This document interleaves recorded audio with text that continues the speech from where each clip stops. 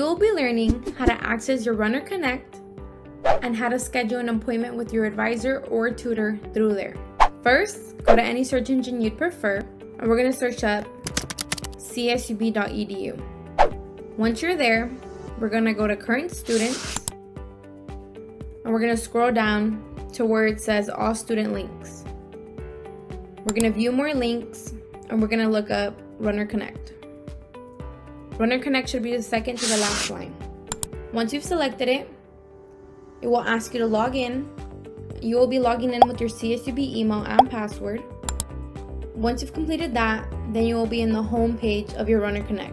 One thing to keep in mind is if you change your major, it will take several days before the new major appears on Runner Connect. Now that you're in the main page of your Runner Connect, we can schedule an appointment. To schedule an appointment, go to the right side corner and select the blue link. Then it's going to ask you what type of appointment you would like to schedule, so either advising or tutoring. When scheduling your advising appointment, please keep in mind that everyone's drop-down menu may vary as each student account is customized to that student.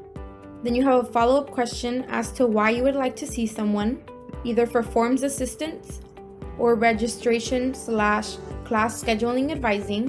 Whatever option you decide, there will be another follow-up question. For example, if we choose forms assistance, then it's going to ask you to choose one of the following. So either change, declare major or minor form. And if we choose registration, then it's going to ask you to change, declare, explore major or minor, or honors advising. We're going to select the change, declare, explore major or minor. Next, it's going to ask you what location do you prefer. You can choose from Arts and Humanities Student Center or NSME Student Center. Now you're going to select who you would like to meet. This is a list of all the advisors for the NSME Student Center, and at the very top, it should give you your advisor. Please select your advisor to meet with, since all the other advisors work with different majors. If your advisor is not listed, you can refer to the NSME Advising Center webpage to find your advisor by major or by the first letter of your last name. So let's see my advisor, and now we can see her availability. So we can see for this week, there are no appointments, but 2 weeks from now, on February 22nd, she has 4 morning appointments. It gives you the time.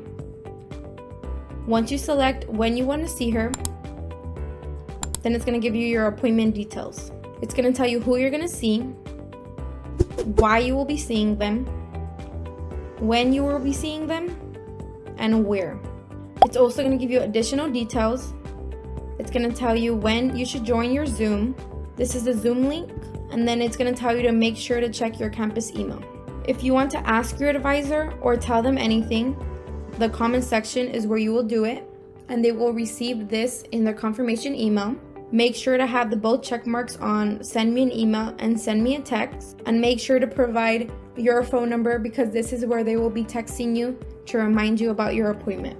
Once you confirm your appointment, you will receive a confirmation email with all this information listed here.